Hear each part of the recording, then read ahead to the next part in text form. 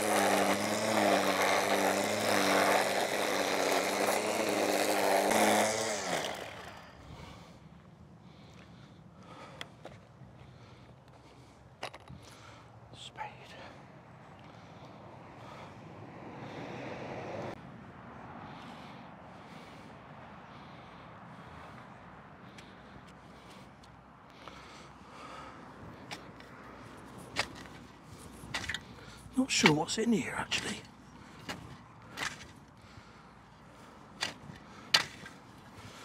I think it's probably a dumping ground.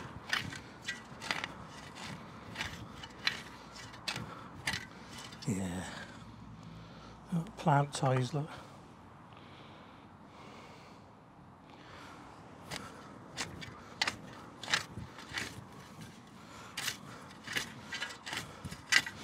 I'll tell you what though, at least it's topsoil.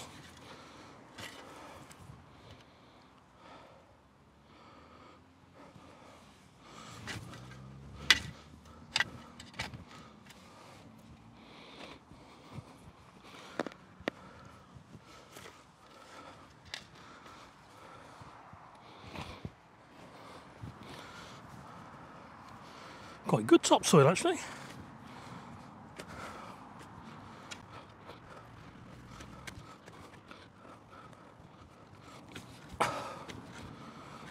There's a lot of roots in there, but because it's a tree area, I'm not too worried about it. Yeah, I'll tell you what, that ain't bad soil, that.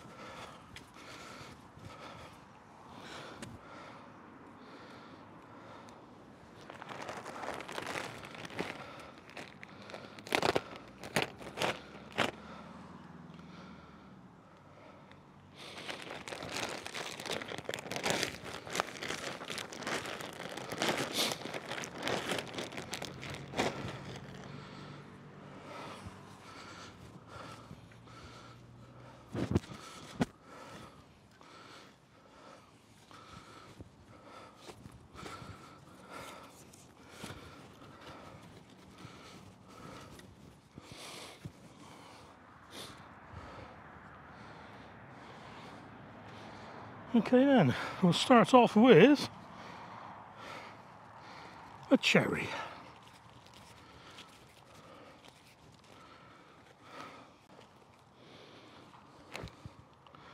There we go.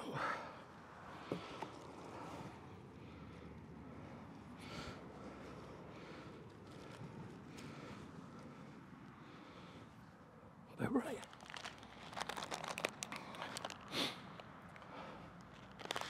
I've got some of these it's Marshall's control release granules, blah blah blah, 6 months of nutrients, so just drop some of them in as well. Looking back over there, that's got to come a little bit higher yet, so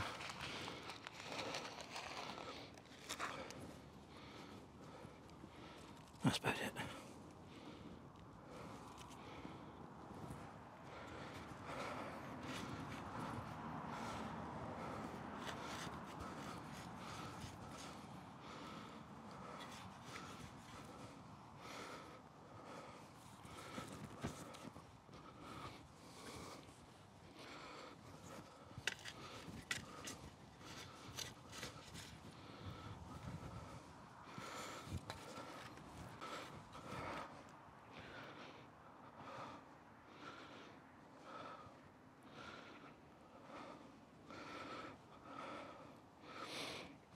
Looks all right.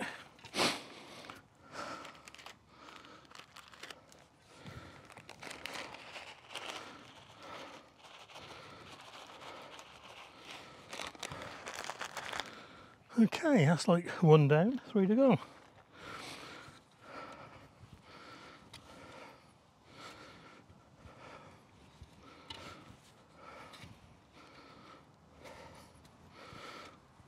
I'll give them all the water when I've finished. I've got this extra thick soft tie, 7mm, so it's going to tie it up with that for now.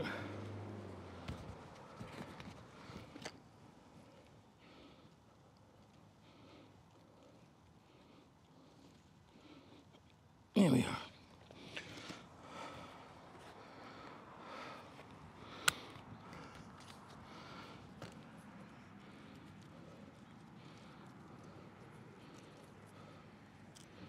That'll do. Don't make it too rigid because it needs a bit of wobbling to strengthen the stem up, the trunk up. Right, that's that. Okay, so I can do the same with the plum tree. This is opal. I'm going to put that there. I shan't make you watch me do it because you've just seen me do one. So, back in a bit.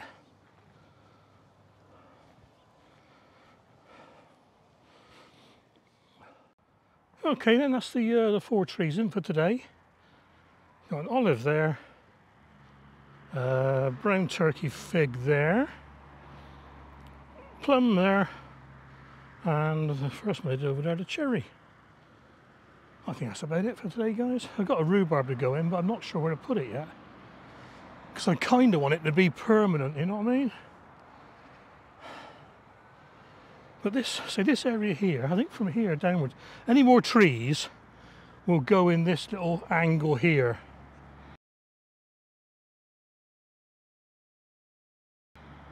So there'll only be 2 more probably. It'll be an apple and a pear, probably.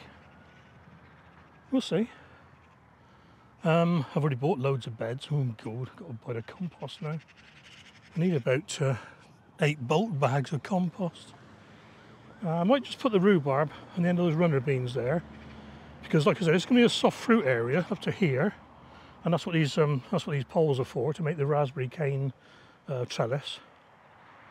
Yeah, I'm going to put it in that corner there, corner of that bed, because the bed's coming up, but the rhubarb can stay there because it'll be in sort of like the soft fruit area, won't it?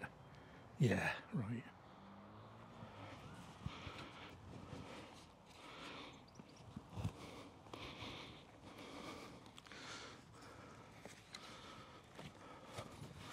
Oh, that's nice under there.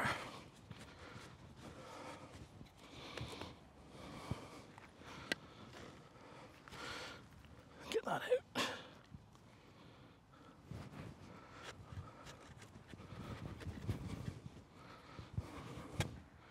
And this is, I think it's pink champagne. Oh, just champagne.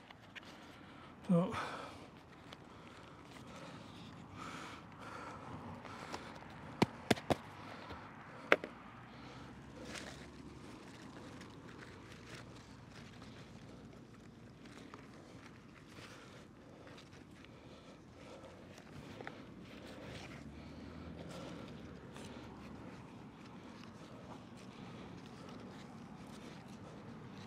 cool.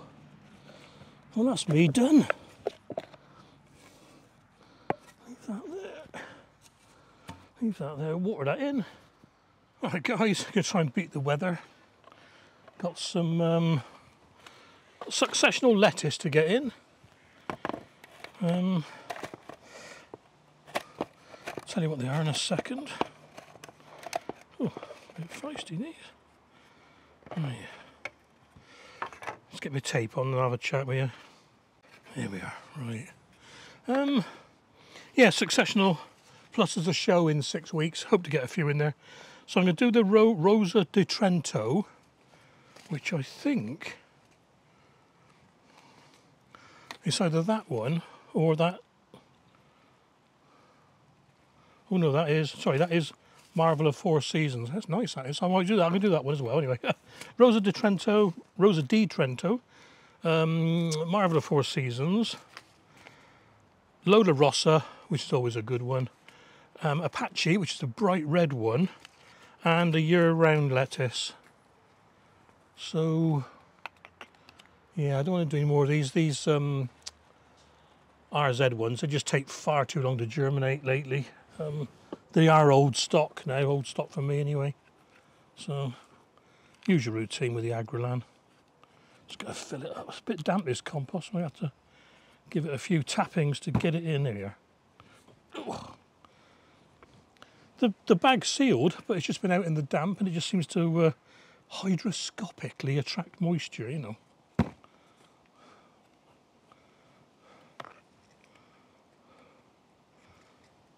That's right, that's right. So, oh, forget the corner one, Steve. I'm not going to poke these down because, like I said, it is damp compost. I don't want to compress it. I've got a lid somewhere. There we are. I've been using the lid for a bit of water storage, actually, for bottom watering. So, oh, that'll do. Right, where's the cross? There's the cross. I'm going to reinforce the cross. And make a note of what they are. Usual routine. You've seen me do this so many times before. I might do an extra, because it's a show now. This is weird, this is.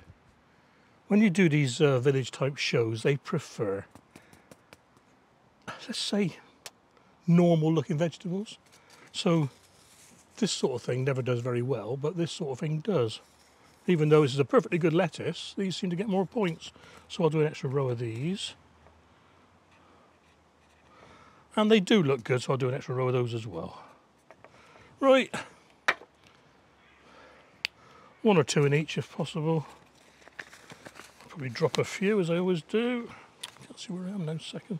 Let's start at the beginning, Steve. 1, 3, 6.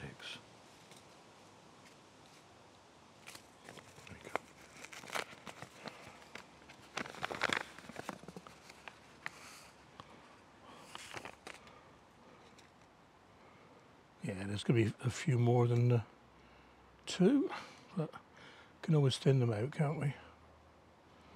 Alright, that's them. I'll bring it back when I'm all done.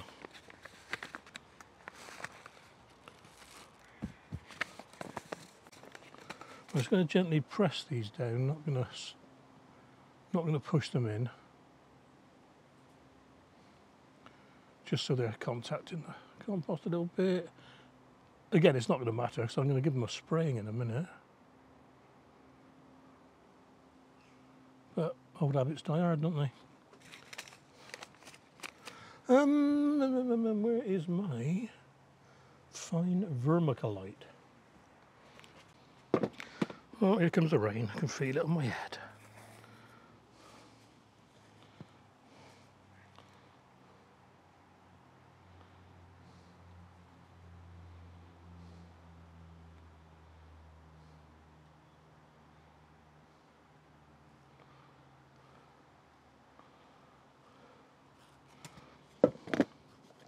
I've actually got SP plant invigorator in here, but it's not going to harm, is it?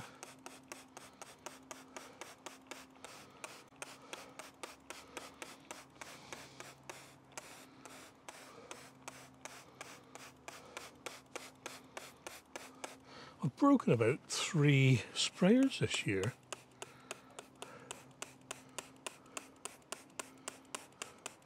It's a case of you get what you pay for, isn't it?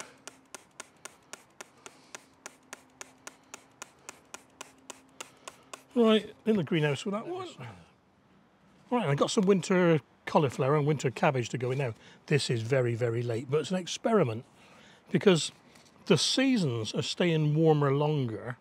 So I'm wondering if we can plant them later, you know? I mean, some of these are about 2 months late, really, but we'll try. So we've got Rigoletto and Virtus, both Savoy cabbages, autumn giant cauliflower and all year round. So we'll get on with them. Oh, I can't beat this weather. Like I say, at least I got the plot, so can't grumble. I can grumble, but at least I don't know if anyone knows that the peat ban's not going ahead this year. Well, probably not going ahead because it didn't get its second reading in the House of Commons because of the election. So a bit of good news anyway, for me. Not for those who don't like peat, obviously.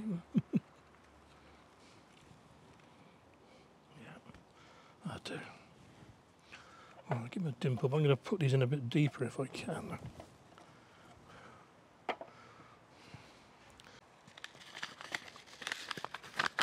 And when it does get its second reading, if it does, I read on one website that at least 2 or 3 MPs are going to shout object, which means that it can't go ahead without a deep investigation or something.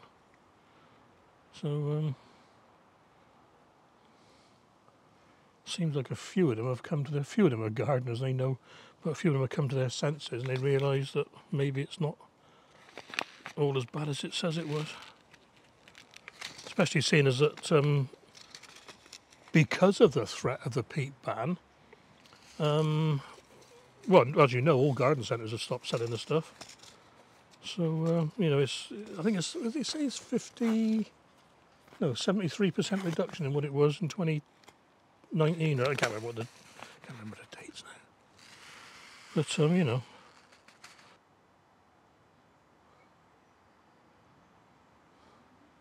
and oh, itchy head.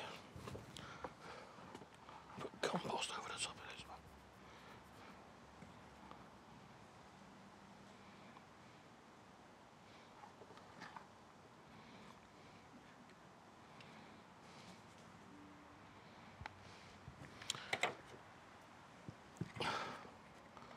one. Right.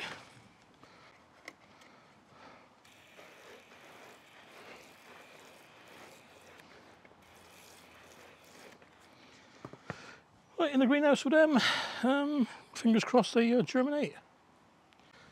Right, that's it for this week, guys. Hope you enjoyed it. Usual sort of thing, bit of a mishmash. Sometimes it gets a bit difficult to know what to film because it's all been done before. But then again, there's always new viewers, isn't there? So, yeah. Anyway, look after yourselves, take care, and I'll catch you on the next video.